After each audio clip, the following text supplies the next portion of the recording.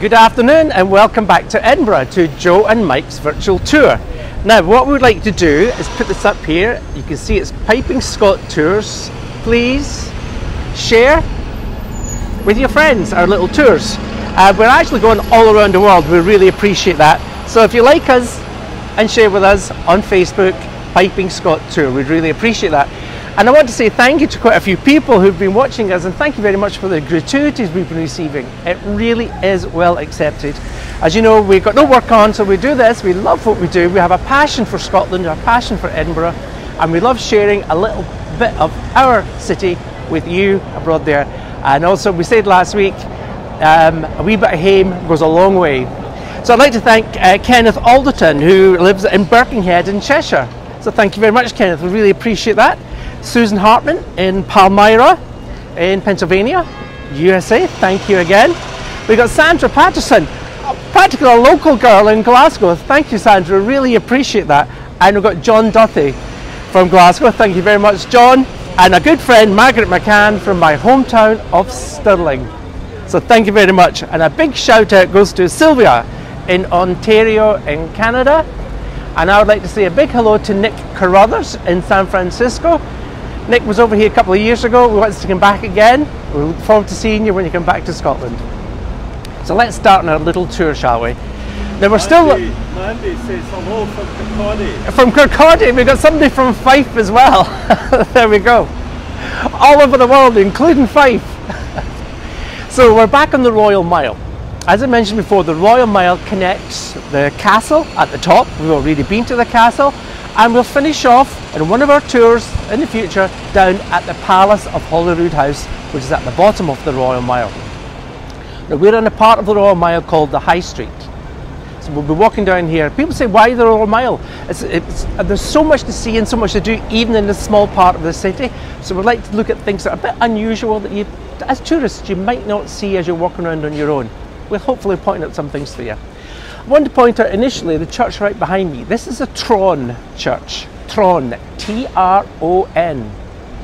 Tron comes from the old Norman French, tonneau or tonnelle, which means weigh or balance.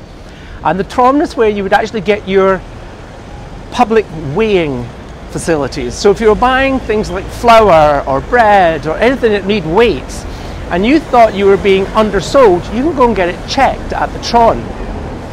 Make sure the merchant wasn't charging you or giving you the wrong weight of your whichever you were buying. However, some of these merchants were a bit, shall we say, unscrupulous, and some of them would purposely give you less flour or less water or less whatever you were buying. If they were caught doing this, it said they would actually nail them by the ear to the door of the Tron. However, in Scotland it gets quite cold, and if this happens in winter time, the merchants wouldn't want to stay there too long, and a few of them actually rip their own ears. And so if you were buying anything from the merchants, you could actually ask them to show their ears, and if you saw marks on their ears, you could see that they've been rip-off merchants, hence the expression that we use nowadays, the rip-off merchants. But let's go back to the church. The church itself dates back to the 1600s. And it was one of the first churches built after the Reformation, so it's never been a Catholic church. It has simply been a Protestant church. It got damaged in the 1800s during the Great Fire of Edinburgh. You may have heard of the Great Fire of London, but there was also the Great Fire of Edinburgh. And the church did get damaged, and they rebuilt it. It stopped being a congregational church in the 1960s and 70s, and nowadays it's used for exhibition space. It's also used as a little marketplace. But again, going back to the 1600s. Right in the middle of Edinburgh. Let's walk a little bit down. So we go from the 1600s, and I want to point out this building on the other side of the street here. This is the Radisson Blu Hotel. If you look at it, it looks completely in place with the old town of Edinburgh. But this was actually built in 1990. And I think the architects got a lot of awards for compassion in their architecture, because it certainly fits in with the old town of Edinburgh, and it's well worth going inside. It's very modern on the inside, but it's well in place with the old buildings here in the Royal Mile. Let's take a little walk down. You can street life. I've been watching our recordings over the weeks. You'll have noticed that more and more people are coming back onto the streets of Edinburgh. Cafe society has opened up again, pubs are opened up, bars are opened up. And we mentioned before, if you look down here, the little closes that we have, taking you into almost like a different century. This is Carrubbers Close.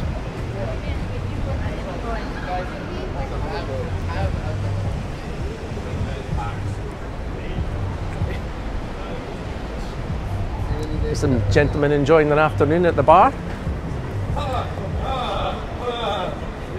Lots of pubs on the Royal Mile, and they all do good food as well. So if you're looking for a nice lunch here in Edinburgh, you can't go wrong with the pub food and the pub grub.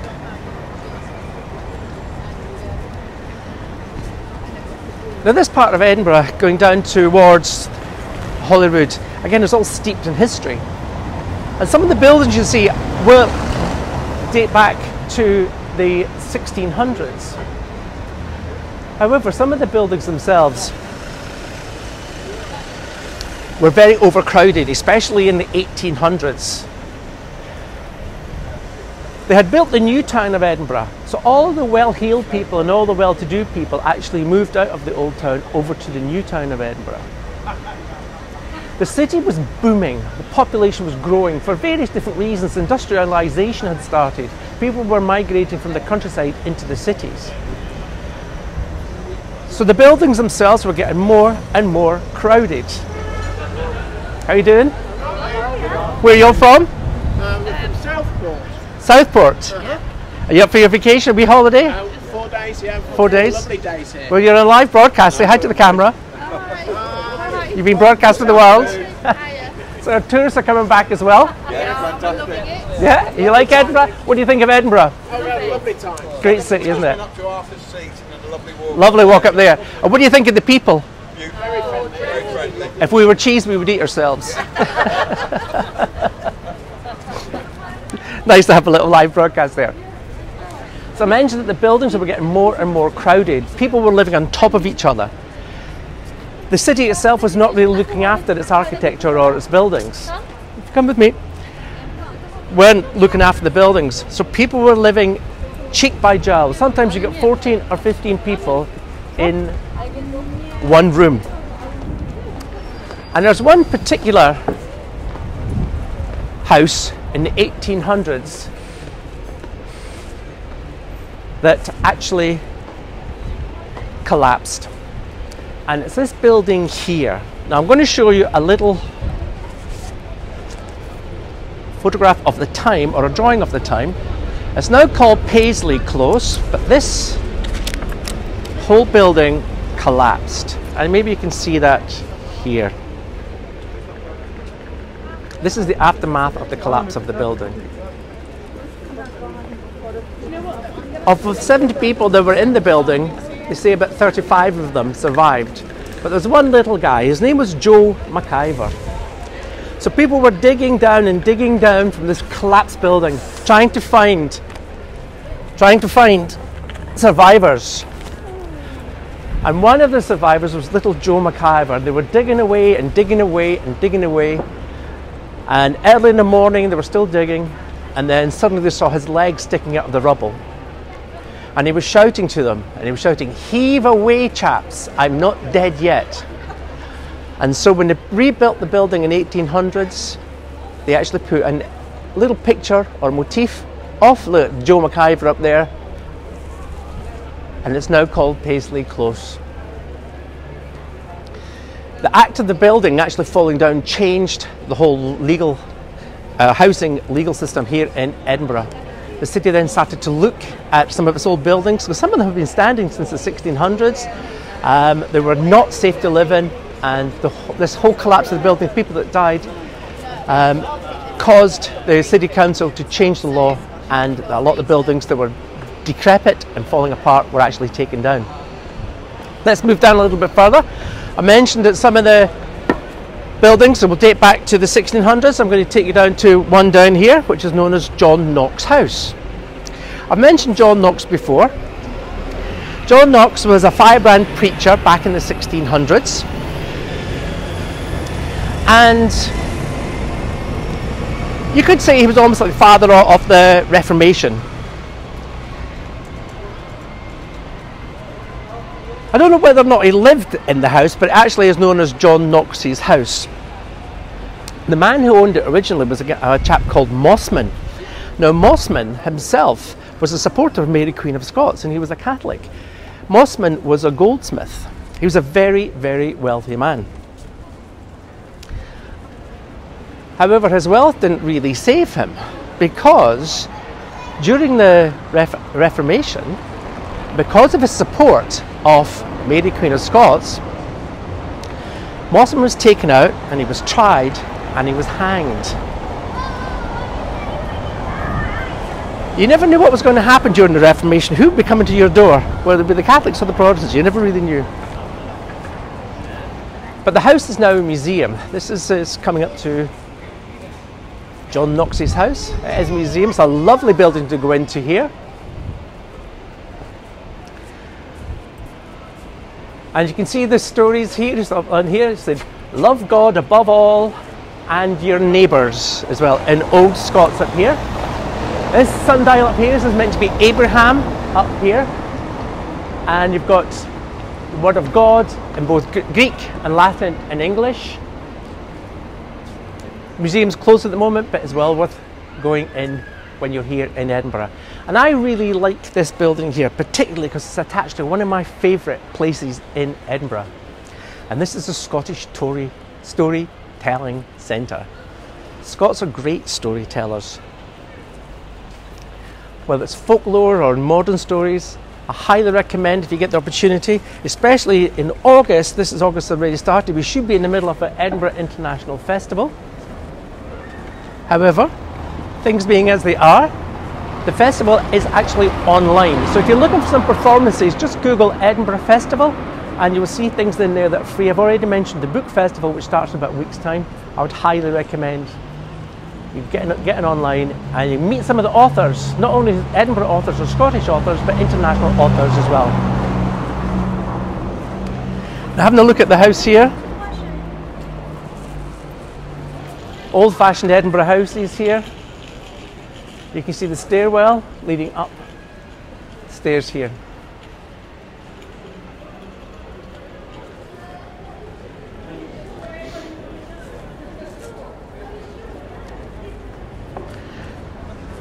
So we're coming down to an area that some people who maybe watch Outlander may have actually heard of, the World's End. So we're coming down to the World's End shortly. But I'd like to show you this coat of arms here. This is a coat of arms. It says IR6. IR6. Well, it actually is meant to be a J. There's no J in the Latin alphabet, so they put I. And so it's JR, so it's JR6. So that's James King the Sixth. So King James the Sixth and his wife there. The date is 1606. Now this plaque was relevant because I mentioned before that Edinburgh was a walled city. Back in the 1600s, you were not allowed to go in or out the city unless you paid money, which meant that the gates of the city were closed at a specific time every day. And they would ring a bell, and the bell would ring to warn people that the gates were being closed. So it was a kind of a curfew in the city. Yeah. So there was a curfew in the city. Now I mentioned that people had to pay to go in and out of the city itself. But some people were so poor that they couldn't afford to go out of the city at all. So in real terms, their world actually ended right here. And across the street, we've got the pub called the World's End Pub. And it's called the World's End Pub because this is where people's worlds ended. Now the gates were taken away in the end of the 1600s, beginning of the 1700s. The bell was retained, and I don't know if Mike can turn around and you'll see on top of this tower, there is a bell. And this is the bell that was used to announce that the city was closing its gates.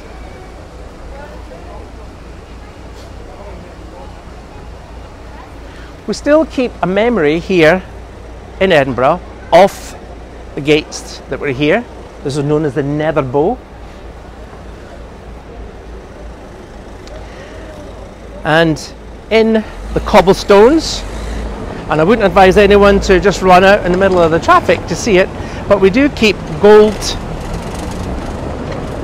we call them sets or cobbles here, which marks where the gates were to go in and out of the city. Now the World's End pub, when people come here they always wonder why is it called the World's End. It's not a premonition, it's not being foretold, it's not, you know, it's not the end of the world as such. It's just to mean that this is where people's world ended. So what we're going to do now, we're going to hand over, we'll do a little switch over as before, and Mike will take the microphone and I will take the camera. So we'll see you all again. Remember, Piping Scot Tours, Joe and Mike's Piping Scot Tour. Go into Facebook and like us and share us. And now we'll just hand over to Mike. Hope you're all enjoying this.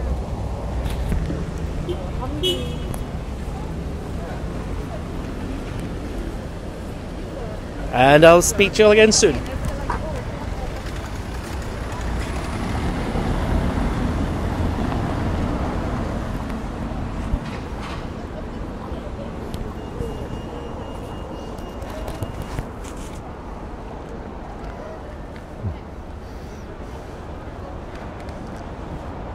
Oh, we got Tony McPherson's watching. So, it's nice to see you. We've got somebody, the Carlton family from Oregon. Fantastic.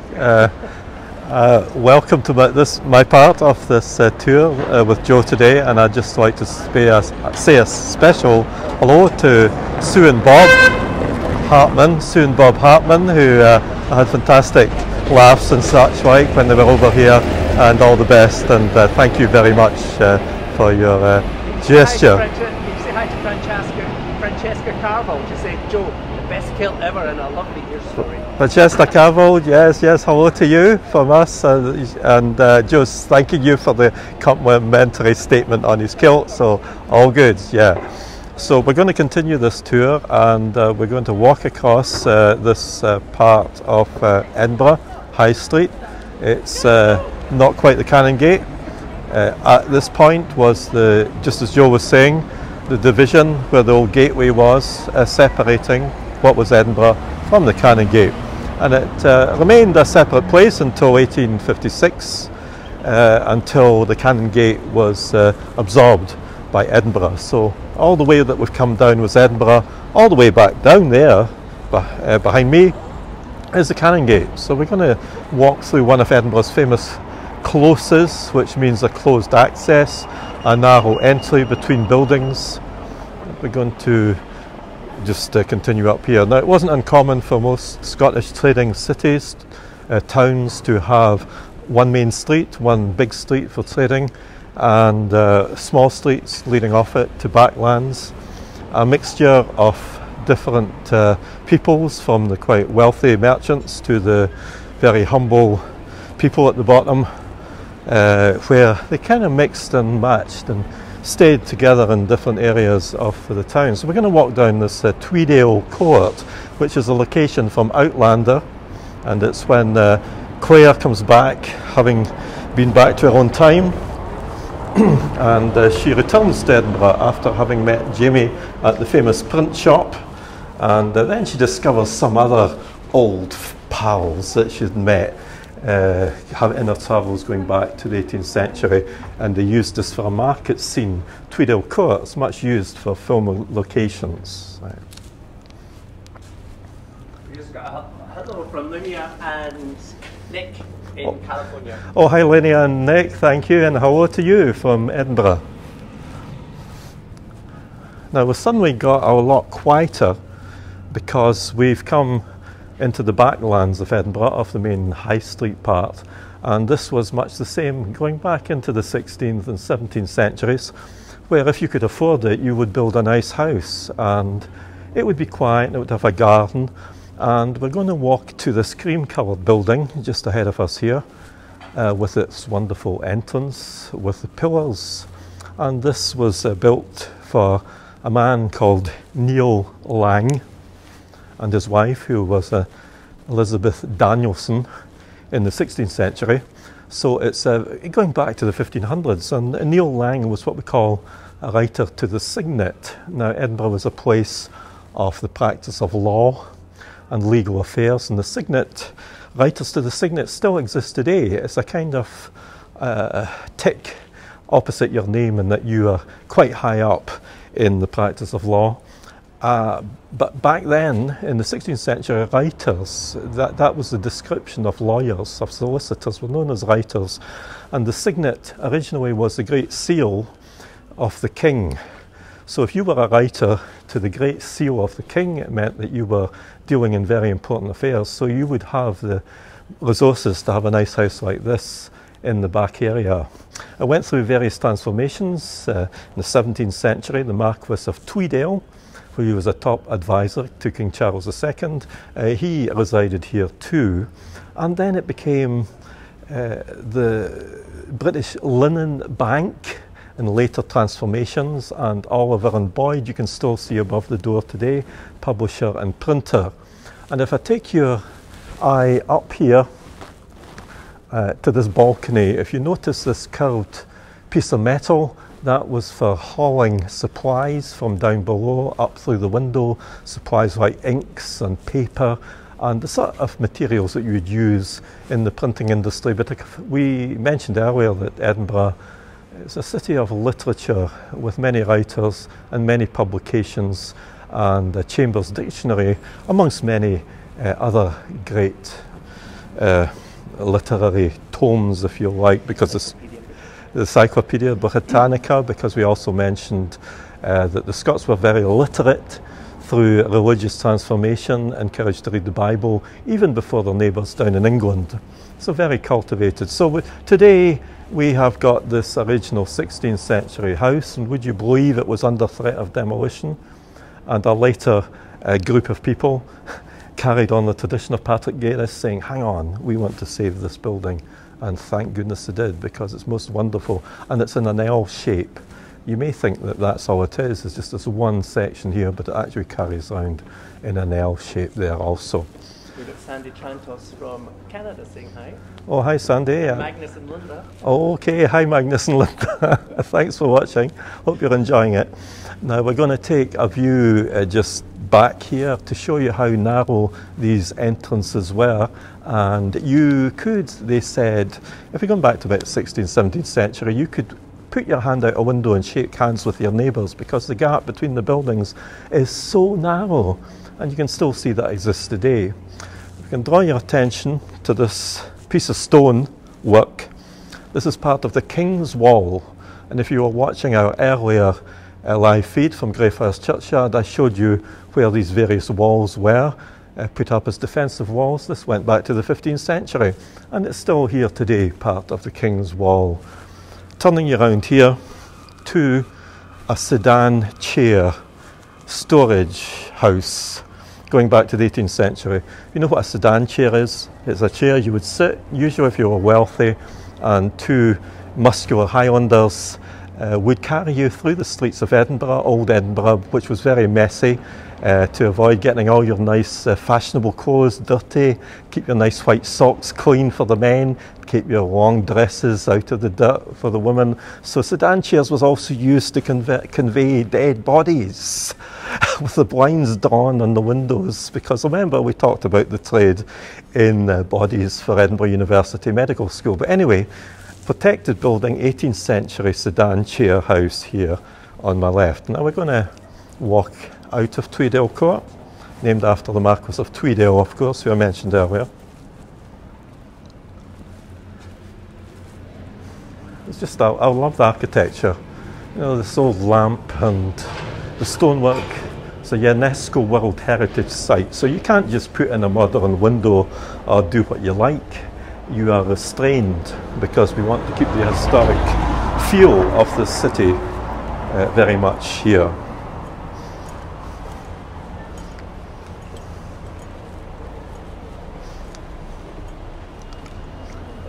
So we're going to just walk up the hill, back up, and we've got a few more hidden gems to talk about. You see a lot of tartan, cashmere. Cashmere is one of the highly sought after items when people come to Scotland, and there's all sorts of different qualities of cashmere. And tartan, of course, as well. So there's all these closes, and some of the time the closes are named after people who had houses at the bottom of these accesses. So we've got Fountain Close here as well. Family Cheryl, so she's coming up to Scotland from Oregon, first time in spring. Oh great, I look forward to that. Maybe you'll hook up with us, or one of us will maybe give you a guided tour.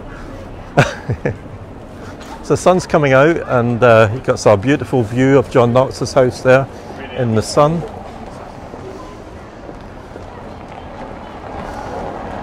There's one of those wellheads that Joe spoke about in the last tour, which was where you got water, that big block of stone. And I'm just going to walk us over the street now. Oh, getting busier as Edinburgh eases out of lockdown. So you see that big stone block. The water was usually quite contaminated, and it was an overcrowded city, so you could just imagine if there was disease, pollution, how it would spread. And if I can just show you this here, this gap here, in order to work the pump to pump the water out, you had a big piece of wood that would go through the slot, you'd pull it up and down, and the water would come out here. Now, there was lots of livestock around Edinburgh Old Town, so most of the time they were polluting the water supply. So drinking water today is great, just out of the tap. It's some of the best water you could possibly get. I think I've mentioned before the whisky industry, and if we didn't get our share of rain, we couldn't come and have all this beautiful, wonderful landscape, greenery and such like, and our national zinc, Scotch whisky. So I'm going to take you down another hidden gem here, Chalmers Close. And Chalmers was a buckle maker. There was a lot of leather workers here, if you're going back to about 16th century, even before that. And we're going to wander down here.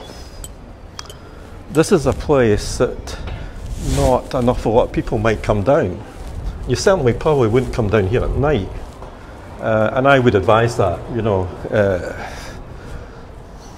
Ahead of us, Jury's Inn. An example of untypical Edinburgh architecture. Very, very much modular, modern architecture, but I'm not going to speak about that. I've got something which I think is much more interesting to talk about.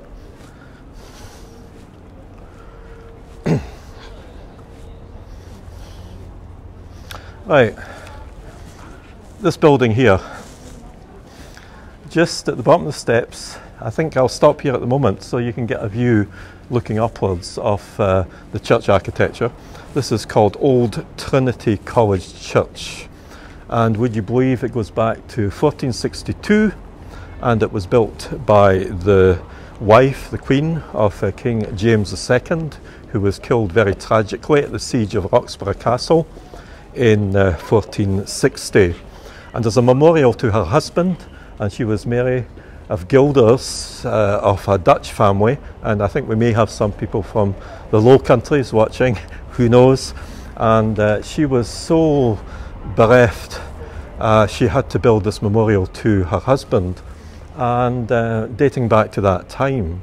Now, it was said to be the finest building in Edinburgh, next to Holyrood Abbey, 15th century church, but it was a victim of progress, because it was sited in a different place, and in the 1840s that different place was going to be Waverley Station, and this building they decided was going to be removed, and we're not far away from Waverley Station, and various people were hugely annoyed at this, including Lord Coburn, who was a great preserver, a great critic of anybody that was going to change things too much. But they dismantled this building, stone by stone, and put it onto Carlton Hill on the understanding that North British Railway Company were going to come up with £16,000 after the Waverley station was built, and it was going to be rebuilt. And they numbered all the stones, and it was kept up at Carlton Hill in a yard. Now I think we can maybe come down a bit closer, and Joe might want to get a wee photograph picture of the gargoyles. I just love this building. People talk about the oldest building in Edinburgh, 12th century, Queen Margaret's Chapel. But come down here and look at this. This is a real bit of history, going back to 1462, and Mary of Guelders was buried in this church as well. And you can understand the outrage. They had to move her remains, and they were moved to the Abbey of Holyrood. And in this church this was found after the Reformation. There was a lot of destruction. 1560, they burnt churches, they threw away altar pieces, destroyed them. And here is this diptych, as it's called, which is a two-piece thing. It's got this centre area, but there was another part to it on the back, which had the Virgin Mary, which was actually destroyed. Okay, it's in three pieces, but if you turned this round, you would only see two wings with a blank area in the centre. And this actually portrays Queen Margaret of Denmark and King James III, who was the son of King James II, to who this chapel was dedicated. And next door to him, this little child here is thought to be King James IV, who had a lot to do with the demise of his father in a battle. And it gives you an idea of the ambitions of even young people back then. So this survives in the National Gallery of Scotland, and I say it's the most significant painting in Scotland, or one of the most significant in Scotland's history. So wonderful, it's just incredible. Now, it was said, while the stones at on Carlton Hill were there, they were all numbered. And I came down here not so long ago, and I saw the numbers on the stones, which are still there. Now, I don't know if we can pick them out or not. They may be weathered a bit, but they went up Carlton Hill, and it was incomplete. It was like a jigsaw puzzle, and many of these bits had gone missing. People had stolen them. They'd stolen gargoyles and various statues to put as garden ornaments near the houses, and had taken bits of stone to build the houses. So it's incomplete. The apse and the choir, although in its most complete form, it didn't have a nave, but it had much more than what we can see today. But it's a gem of Edinburgh's architecture. Love it. Just love these hidden gems. So we're going to go up the stairs again. The sun's just coming out.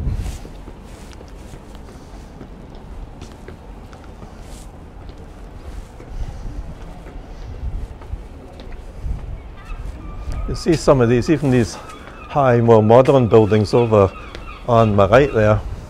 There's an Episcopalian church, which was originally built on to the remains of the Trinity Church when it was reassembled, but then that was demolished and a church was relocated further over, which is the Episcopal Church.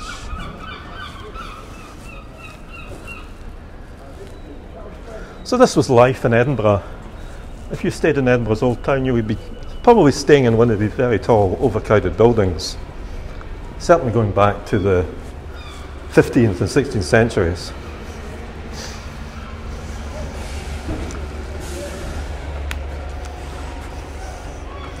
Got to show you this before we leave, these remains. I've got a picture of where the church was located originally. I'm going to show you that.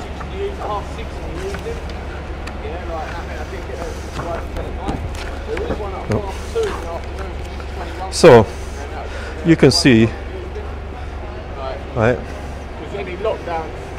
You can see here you have got the Holy Trinity Church in its original position, which is the yards and sidings of Waverley Station today, and you can see Carlton Hill behind, and this was it in its more complete form before it was taken apart, and this is an old engraving. Okay. Right. So we'll move onwards to the final stop in my part of the tour. So we're just going to head up again, and we can maybe capture a bit of the beautiful St Giles Cathedral and the ton Joe was talking about earlier on.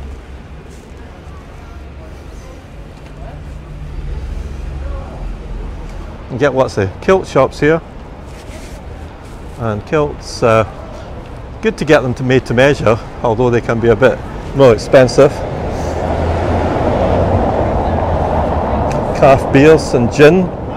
Edinburgh is a big gin producer today. There's Edinburgh Gin, and there's Holyrood Distillery as well. So we're going to pop over to this other street carefully.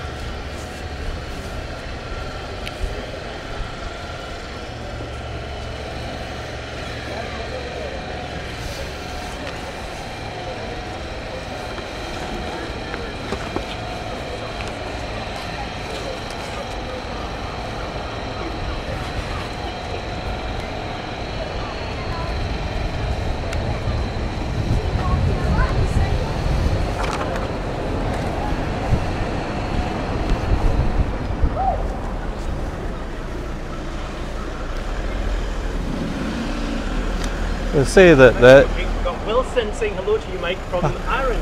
Oh, hi Wilson, Aaron. Nice to know you're watching. Hope you're enjoying the tour. So this is called Blackfriars Street. It wasn't originally called that. It was called Blackfriars Wynd because it was originally quite a windy street, and Blackfriars, they were the Dominican friars, like monks who had a monastery at the bottom of the street, so hence the name Blackfriars. Now this building here is today Backpackers Hostel, High Street Hostel, but it's actually, surprisingly enough, was a house of quite an important man, and he was called James Douglas, who was the 4th Earl of Morton at the time of Mary Queen of Scots in the 16th century, and he was also one of 2 warring families. The other family was the Hamiltons, and they were always trying to ingratiate themselves with the young monarchs of Scotland, so they were never very happy. But you can see the remains today of this 16th century house, and if we go a bit closer,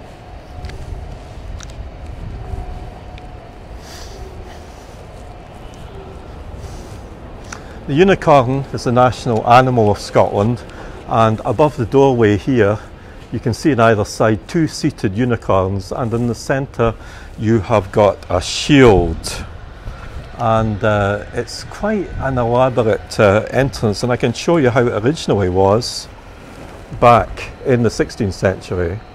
You can see the bit that exists still today, but look at this overhang.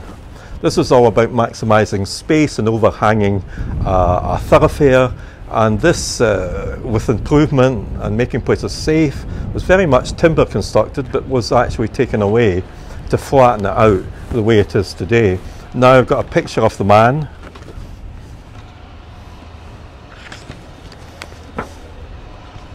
And here he is.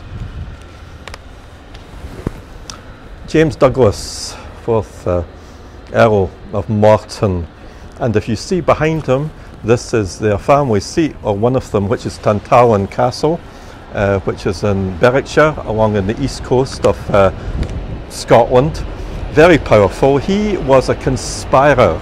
He was a conspirator. He was not one of those who liked Mary Queen of Scots an awful lot, and was instrumental in the death of Mary Queen of Scots' husband. He was known as one of the Lords of Congregation, who were very powerful Protestants, and it was inconvenient to have a Catholic monarch some of the time. So he was involved in the murder of Mary Queen of Scots' young husband. There was of course the death of Rizzio, this Queen's secretary as well, but he was also instrumental in that too. So he was a kind of murderous, very ambitious character with lots of power, and you can tell by his black outfit. People that dressed in black was quite an expensive colour to have and wear back then, so it oozed power and authority. Now, after he kind of forced Mary Queen of Scots to abdicate, and in 1567 she signed abdication, and he had even more power because he was the regent to the young son of Mary Queen of Scots, who was to become James VI of Scotland, and he remained a powerful man until James reached more maturity and decided he didn't need the regent, somebody working for him so much. And then it was discovered how he had been involved in the murder of Henry Darnley, and this man brought the guillotine to Scotland. He imported it as being a very clean form of execution, and it's very ironic that he met his end at the guillotine. So there you go, the house of James Douglas, Earl of Morton. Now I'll give you one final thing before we leave here. There was a great feud between the Douglas family and the Hamilton family, and both of them had a lot of control during the kingship of King James V, who was the father of Mary Queen of Scots, and they were tied in with trade and allied to the traders in Leith, as the Douglas family were, and the Hamiltons were allied to the Burgesses, the traders of Edinburgh, and there was a big fracas here in Blackfriars Street in 1520 called a tulsie from the old Scots, which means a street fight, when 1,000 people were fighting against each other, the Hamiltons against the Douglases, and 70 people were killed here. It was a huge bloodshed, and they went into battle with great pikes, so it was devastation, and it was the Hamiltons who had to leave because they really lost most people. Most of their people died in that great, terrible thing, terrible outrage. So I'm going to leave you here at Blackfriars Street. Say guten Tag to Marina in Hamburg in Germany. Guten Tag, Marina. And say hi to Robin in Montana. And hi Rob in Montana, thanks for joining us. I hope you're enjoying this tour here, and it is a sunny Edinburgh just now.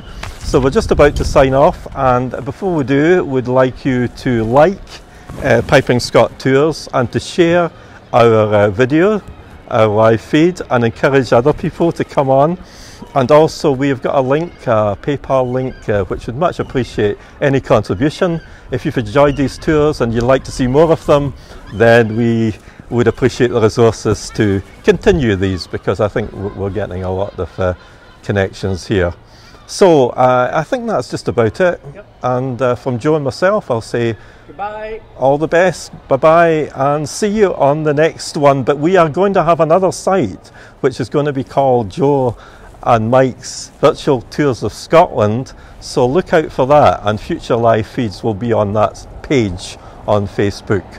But stick with Piping Scot Tours until we get that up. Okay. Kirsten just saying hi from Utah. Hi Kirsten, all the best to Utah. I know Utah, it's a beautiful state, and I don't know how the weather is here, but it's probably a bit cooler here just now than it is in Utah. So, okay, thank you. Bye. Bye-bye. All the best.